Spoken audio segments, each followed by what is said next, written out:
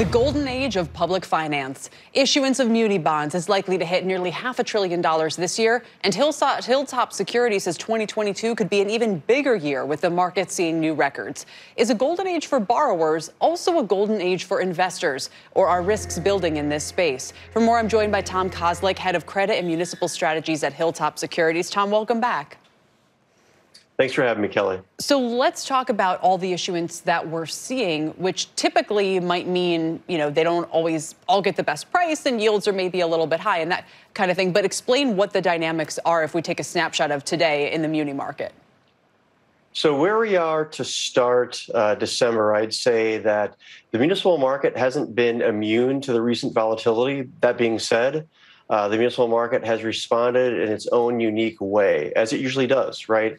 One of the things that we've seen over recent, not just last week, but over recent weeks and even months, is that fund flows, while they were very strong, very, very strong in the first half of the year, they started to tail off at the end of the summer. They were a little lower to begin November, and they fell to about 36 million last week. That being said, I think that there are probably some technical or market-specific reasons of why the number fell so low. I'm expecting that fund flow numbers are going to strengthen. They're going to be a little stronger, partially because I'm still seeing a very significant supply and demand imbalance. As you were just talking about, the amount of issuance really matters. And the fact that even take this week for an example, there's 18 billion of primary market issuance coming, and I still don't think that that's going to come close to satisfying investor demand. So again, to start December, what we're seeing is a very strong amount of demand for municipals, even though the fund flow numbers haven't been as strong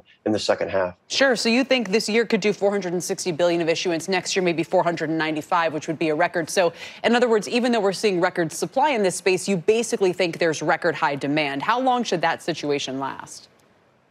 That's right. I think that we're going to see 450, 460 billion this year. That was actually pretty close to our forecast for this year. Next year, I think that we're going to see about 495 billion. One of the things that could have increased issuance for next year and in coming years are some of the fiscal policy ideas that had been floated around this year.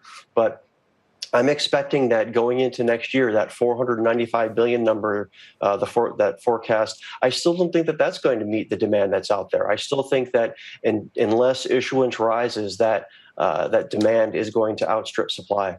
So let's say, my financial advisor is walking through 2022 strategies and saying, okay, you need to be in some muni bonds. What are some things I want to be included? What are some things that I would not want to be included? If you were advising kind of your friends and family, what would you say? Hey, just make sure you do the basic due diligence. Yeah, the fact of the matter is that we really like the recovery story. As you mentioned in the outset of this spot, we believe that there's a golden age of public finance right now, and that's really been solidified with that $650 billion that came from the Rescue Plan Act. That's going to send $350 billion to state and locals. It's sending $130 billion to schools, and the balance to other sectors like higher ed, healthcare, and as part of that recovery story, we think that municipals are more insulated than other sectors. And so we really like the airport sector. We really think that the recovery is going to continue there. And we especially like the larger airports. We like the major toll roads, higher grade healthcare, and especially the higher education with strong brand name recognition, and also housing finance agencies. We really like that sector as well. Interesting. Tom, always with a bunch of actionable ideas for us. We appreciate it. It's good to have you on today. Thanks, Kelly. Tom Kozlik with Hilltop Securities. Still ahead, the trends to watch for 2022. MSCI says here are key ESG themes investors need to prepare for. And not just all ESG investors, but anyone exposed to the supply chain, will explain.